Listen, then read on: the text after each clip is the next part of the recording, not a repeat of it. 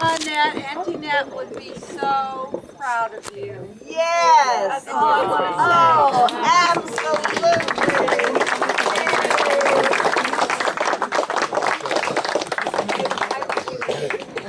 She is. She's looking down. She's looking down. Right there. And we actually have a photo of her. Yeah, we saw that. Yeah, we saw the photo. Beautiful.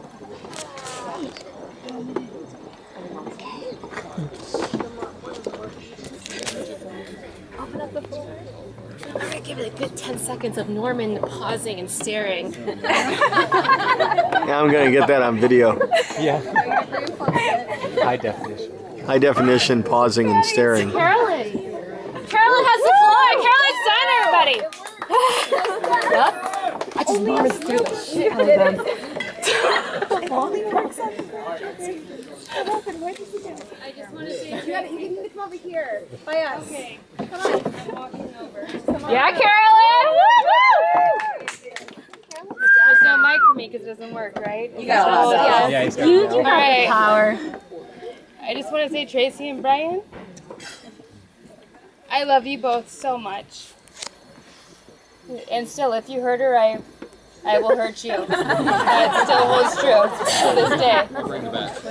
Yeah. Just so you know.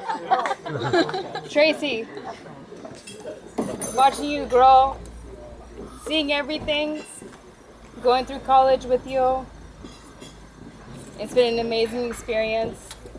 And with everybody here, I know that we can attest that the program we went through was rather difficult, but yet she seemed to find life in Bryon, which was awesome. And you two are meant to be together, and you two are such a wonderful match. And I just want to see you grow and live every day to its fullest and be the happiest that you can be. And you always have my support through everything. I love you both. Oh.